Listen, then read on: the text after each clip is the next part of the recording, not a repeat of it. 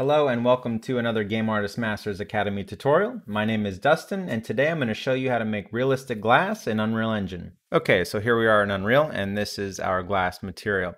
So let's go over this quickly before we begin. So here in our material instance we've got some parameters for inner color, outer color, and then the Fresnel blend between the two of those. So we can push that blend to the end or pull it to the center as we like. The next setting we've got is for this normal map, and we can input different normal maps here. We can control the tiling of the normal map, so if we want it tiled more or less, we can do that. And we can also adjust the flatness or whether this normal map kind of moves in or out. Next we've got opacity, so we've got opacity controls for the inner opacity and the outer opacity. And then again, a Fresnel blend between that inner and outer opacity. All right, and lastly, we've got this refraction, so we can kind of push and pull that refraction effect, and then we can, again, with Fresnel, push that to the edges of the surface like that. All right, so to get started, we're gonna right-click, create a material. I'm gonna call it this M_glass master. Right off the bat, I'm gonna right-click and create a material instance. And I'm just going to call this M_glass example.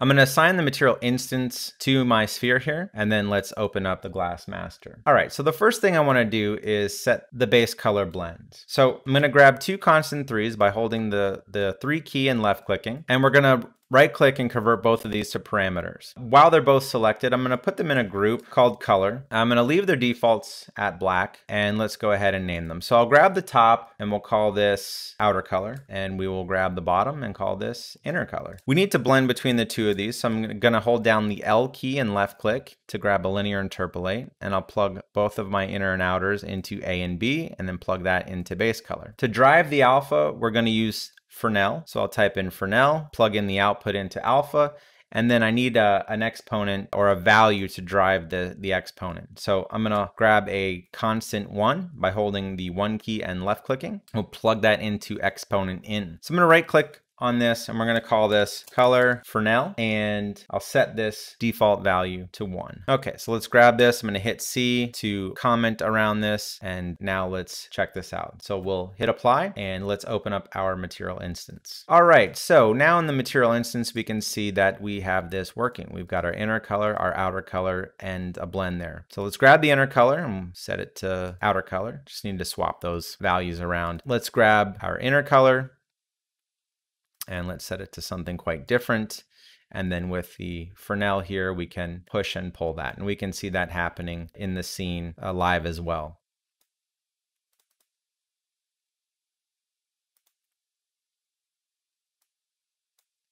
So I'm going to just switch these pins real quick. Let's make sure to add this into our color group. And our color is good to go. All right, next I want my base parameters, so my metallic, roughness, specular, so on and so forth. Nice little trick, I'm gonna right click here and click promote to parameter on all 3 of these. And for the metallic, I'm gonna grab all of these, call this base parameter. The specular, I'm gonna set its default value to 0.5, and then the metallic and roughness I'll leave at 0, but I am gonna clamp their slider max to 1. With all of them selected, I'm going to hold down C. We'll call this base parameters. So now once we save this, go back to our material instance, we now have the ability to change the metallic, the roughness, and the specular. All right, so moving on down, let's go ahead and tackle the opacity. So right now opacity is grayed out. That is because we need to change our blend mode from opaque to translucent. Once that happens, you'll see that our metallic, specular, and roughness get grayed out, but opacity opens up. So in order to get the metallic, specular, and roughness back, we need to come down here to the lighting mode and change it from volumetric non-directional to surface translucency volume.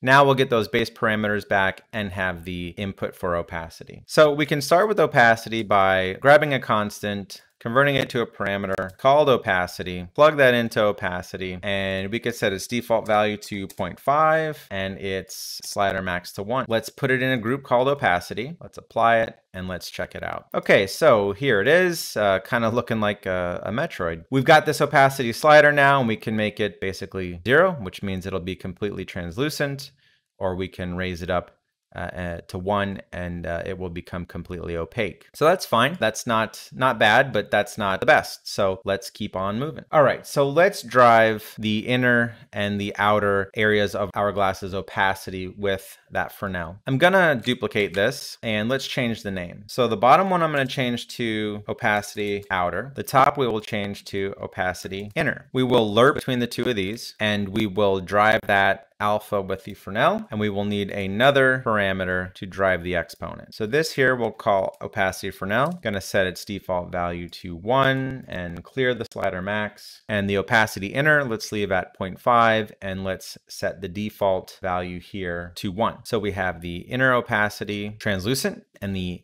exterior or the outer opaque. Now it's not working because my opacity Fresnel here is defaulted at 0. So let's go ahead and put 1 in there. Now you'll see once this compiles that we've got more translucent center and a more opaque exterior. All right, let's grab these, hit C, comment that, and let's test it out. All right, so now we have this opacity inner and outer. And again, with that, we can kind of push and pull that effect with the opacity Fresnel. We can control the inner opacity and the outer opacity. All right, next let's tackle refraction. So we want the glass to distort what's behind it. So to do this, we're gonna need another parameter. So I'm going to right click on the refraction, promote to parameter, and let's pull this down here. So the default, I'm gonna set to 1. Okay, and let's also put it in a group called refraction. Let's apply it and test it. Okay, so here we can start to grab that refraction slider and push that refraction either in or out, but we want a little bit more control. So let's give ourselves some control to push that refraction effect out to the edges, once again, using Fresnel. So I'm gonna duplicate this and we will rename this to refraction Fresnel. We will plug this into a Fresnel. We will invert this with a 1-, make sure this stays in between 0 to 1 with a clamp, and then lastly, multiply this by our refraction parameter. Clean this up a little bit, comment, and test. All right, so with our refraction Fresnel, we can adjust that Fresnel effect, and then with the refraction Fresnel, we can push that out to the edges. So pushing that out to the edges with the refraction Fresnel, then adjusting that refraction effect here. With the refraction, I find that a value of 0.5 in the min and 1.5 in the max tends to be a good range. So we'll adjust that refraction there, and we're kind of clamping it at 0.5 and 1.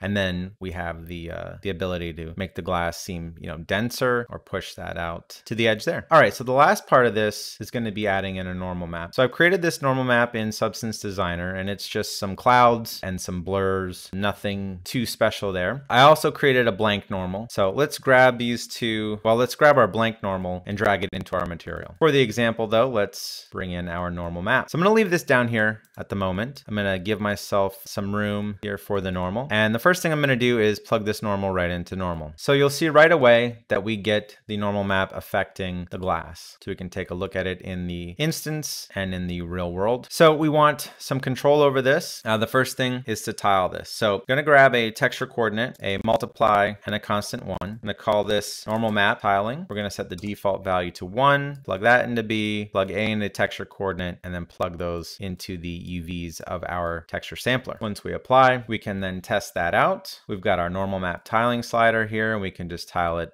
up or down as we like. Now, I also want to give myself the ability to flatten that normal or adjust the intensity of that normal. So I'm going to pull out here and type in flatten, and we'll get this flatten normal. So I'm going to right click on the flatness and promote to parameter. And now we've got a constant 1 parameter called flatness. I'm going to set its default value to 0. I'm going to set its max volume to 1, and we can now plug that in. Let's make sure all of our normal map parameters are in a group called normal. So now we've got our normal map here. We again have the tiling component, and we have the ability to flatten this. So not only can we flatten this, but we can also kind of invert that normal map as well. Right now my flatness is clamped 0 to 1, but if we come back, we take the flatness and we remove the max, we can now slide this past 1 and start to intensify it, and then down past 0 and essentially invert this normal map. All right, so the last piece of this is I want to give myself the ability to have the option to use the normal map or not. So I'm gonna grab a static switch parameter and I'm gonna call this normal map texture on. So the default I want to be just a flat normal map. So I'm gonna grab a constant 3 with the blue channel set to 1, and I'm gonna plug this into the default here, which is false. So not until I turn this switch on will it allow me to input the normal map texture. Now, right off the bat, I might not want to use this specific texture, and I don't want this to have to load every time I do load this material instance or this master. So what I want to do is I want to use a blank normal map. So I can simply grab this texture sample and drag in this small blank normal map. This is just a 64 by 64, very small normal map compression, sRGB unchecked, a linear color. So in order for me to change this texture now with another texture, I need to convert this to a parameter. We'll call this normal map selector.